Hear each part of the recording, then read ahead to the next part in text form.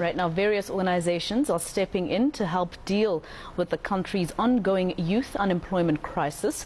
The Transport Education Training Authority is one such organization, and it plans to take its Empower Youth program countrywide. The program has helped thousands of young people find jobs by exposing them to real business experience to help find their passion and turn it into a career.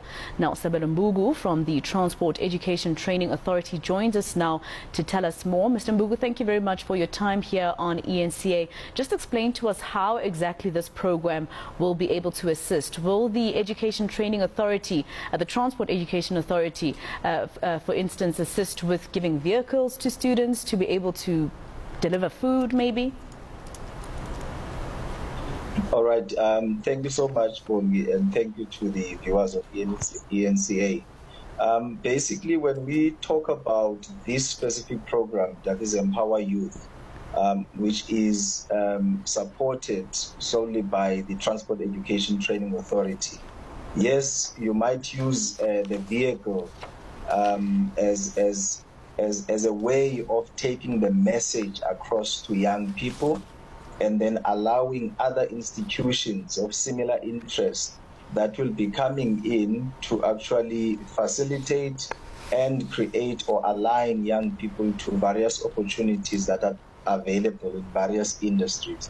So if you look at Transport Education Training Authority as one of the 21 SETAs, our responsibility is to facilitate skills development and training. So precisely that is what we are doing in this province in Vryheid, starting from tomorrow and until Saturday, that is 26, 27, 28.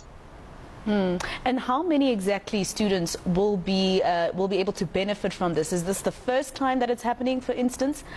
If not, how many benefited last year, and how many are you expecting to benefit this year? This is a continuation of a program that has been running over the past 7 years. But then TITA was significantly involved last year in May.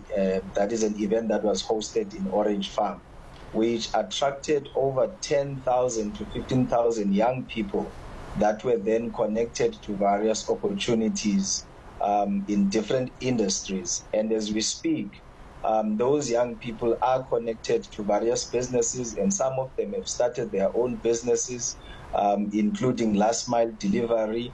So there's quite a lot that has happened since then. But then in October last year, we then moved to Giyani in the Limpopo province. That is where we attracted over 1,000 young people that were also exposed to various opportunities that are available. You're looking at various learnerships. All right. Mr. Mbugu, it looks like you've muted yourself, or something's happened to your device. We've just lost your audio. Because obviously young people that are coming in from rural areas, they get an opportunity then to be exposed to these companies that are coming on board to offer these opportunities. And then tomorrow, which is the 26, 27, 28, we will be in Vryheid. Similar concept, attracting young people to expose them in tourism, health and wellness, forestry, transport. So all of these, including agriculture. So all of them then will be able to get opportunities that they can choose from. And just lastly, Mr. Mbugu, do you have any positive stories of some of these young people actually ending up owning businesses, no matter how small, after this particular program?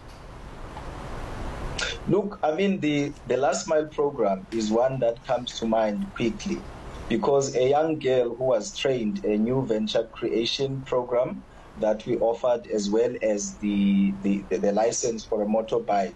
Then she started her own business after the training and connected with one of the e-commerce industries, where she was able then to do deliveries in her own community. But she did not stop there, because she had a motorbike. She then made use of the motorbike to make sure that she connects with people around, and started selling. I think she was selling eggs and delivering them into various homes. And for us, this was a good story. And another young person who started a business after receiving a motorbike, he was able to then start deliveries for abogogo in various communities, trying to create convenience. So for us, we are seeing value, especially when young people start taking up this very seriously and opening up their own businesses and becoming their own bosses. And of course also probably also being able to appoint people so that they contribute to our solution to our unemployment crisis. Sabelo Mbugu from the Transport Education Training Authority.